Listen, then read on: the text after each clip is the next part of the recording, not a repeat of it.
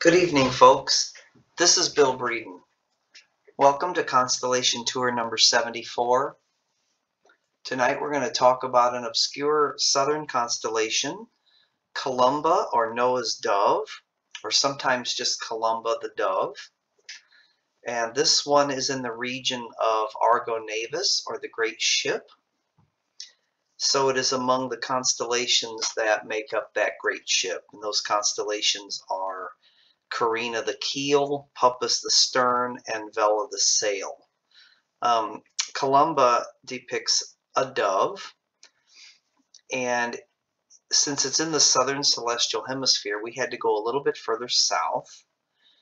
So we are observing tonight from Mexico City with a true field of view of 60 degrees, simulating a naked eye view of the sky from a somewhat light polluted location. We have Stellarium here set up for March the 4th, 2021 at about 8:46 p.m. Columba is best viewed between January and March each year.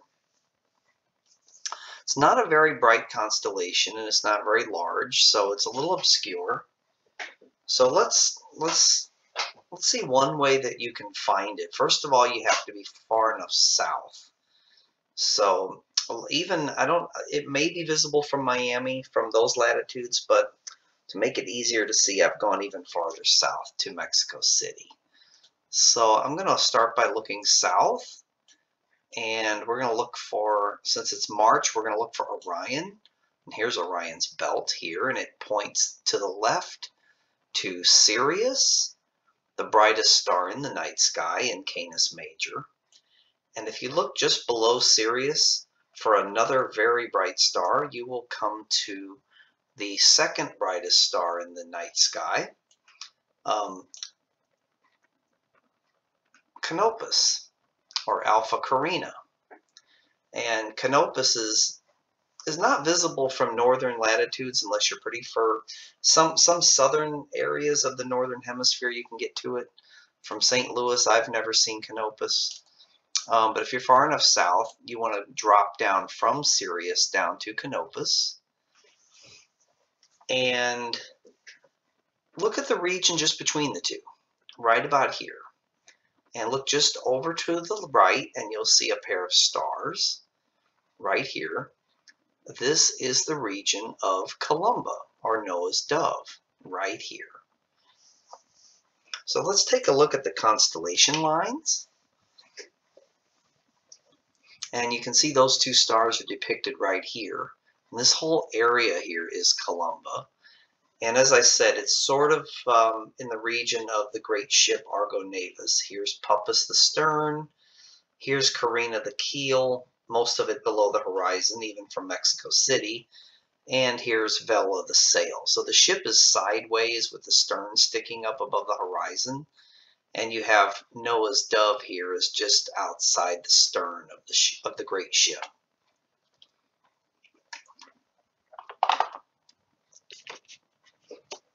So let's take a look at the mythical figures.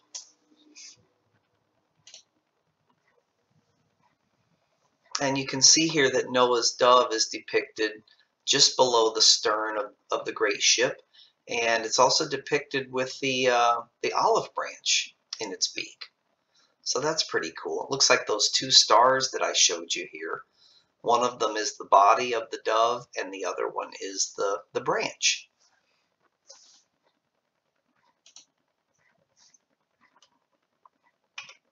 Let's see if we can do that again.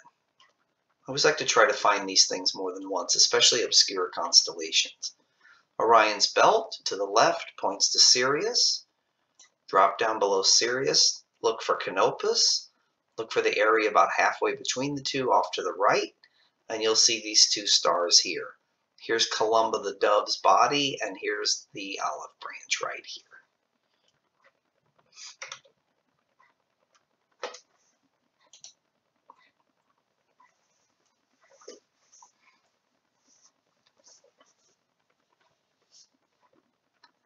So there are no real bright stars in the constellation Columba.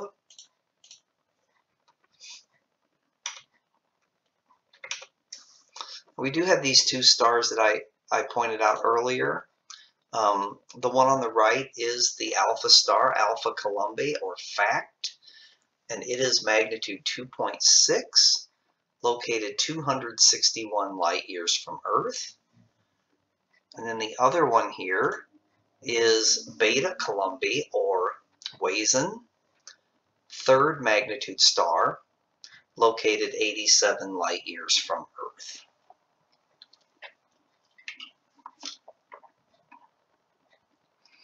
There are no notable double stars within Columba, and there are no notable deep sky objects. So this is one of those times where I'd pull out my star chart and do some serious searching.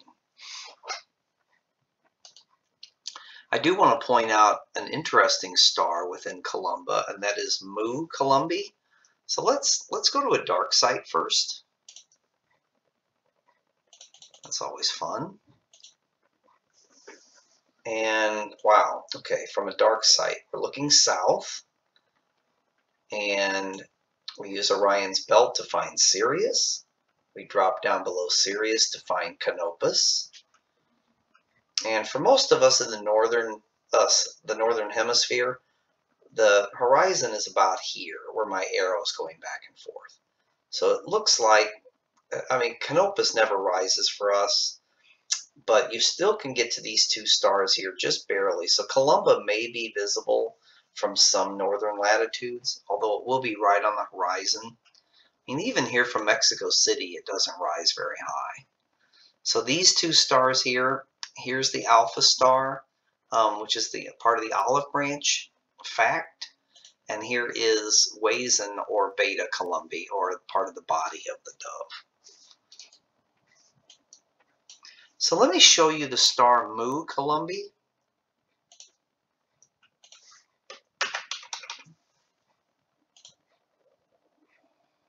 And it's a fifth magnitude star here. It's not a variable star, and it's not a double star. So what's interesting about it?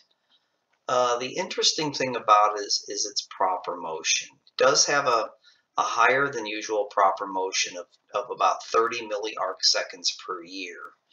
And that sounds real technical, but all it means is that this particular star here, over the course of centuries, will actually drift. It'll actually move against the background stars. I mean, that's pretty cool. So it means that it's actually, I mean, all the stars that we see in the night sky are moving, but not noticeably over centuries or even over millennia. But Mu Columbae is different. It's got a higher proper motion, and it is known as a runaway star. And there's another one, I think it's in Aquila, that it's moving away from. It's as if those two stars were part of a binary system at one point, and they interacted gravitationally, and they shot away from each other. So Mu Columbae is also known as a runaway star. It's also one of the only O-class stars that is visible to the unaided eye. It's just at the threshold of visibility by the unaided eye. It's fifth magnitude. Most O-class stars are very, very faint. So this one, even though it won't be that interesting through a telescope, it's got some interesting properties. So it's one of those you can observe and just read about and enjoy the view.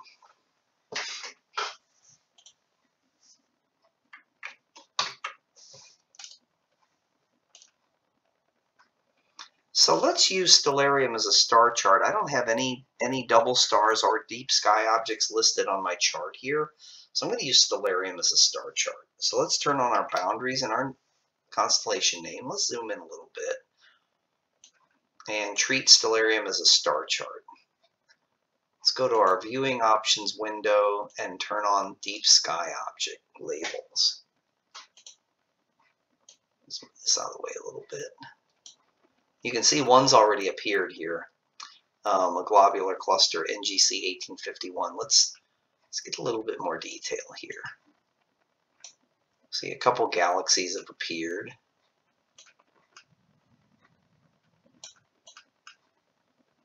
A little bit more detail. All right, that's good for now. So I don't overdo it, otherwise the chart just gets too messy. So we've got a globular cluster now that we can search for, NGC 1851.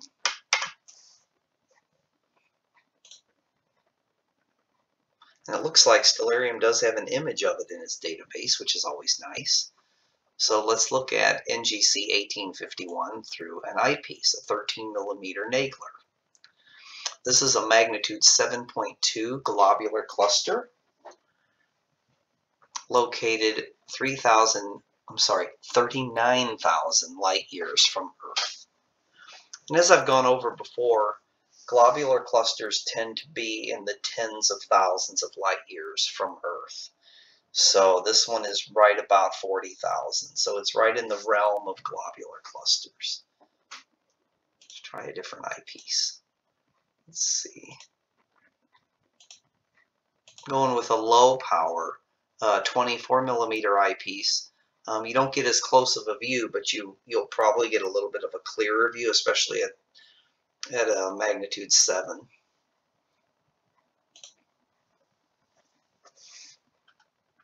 Okay.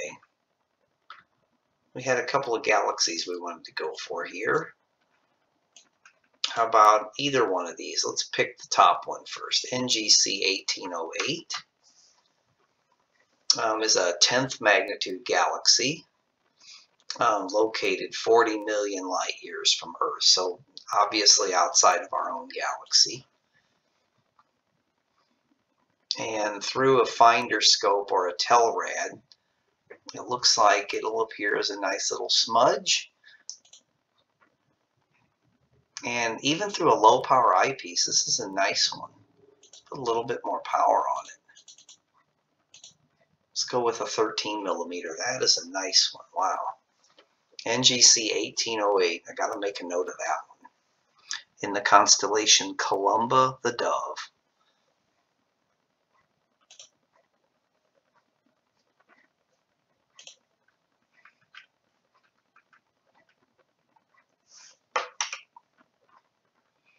Okay, so we return to our star chart view. I did have another galaxy here, NGC 1792.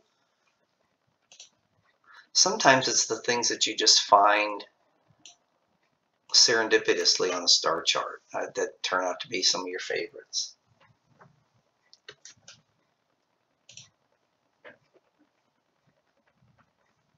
So here's the view of the region through the finder. You can actually see NGC 1808 within the same field of view.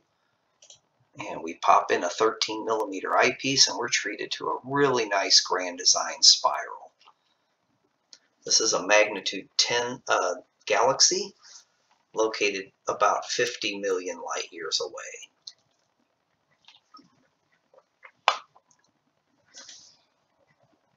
And a really nice little surprise.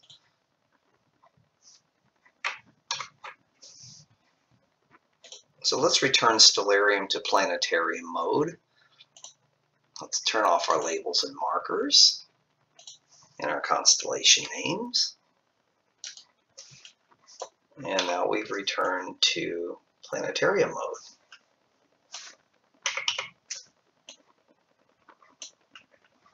So I hope you've enjoyed this tour of Columba, or Noah's Dove. Good night and good seeing.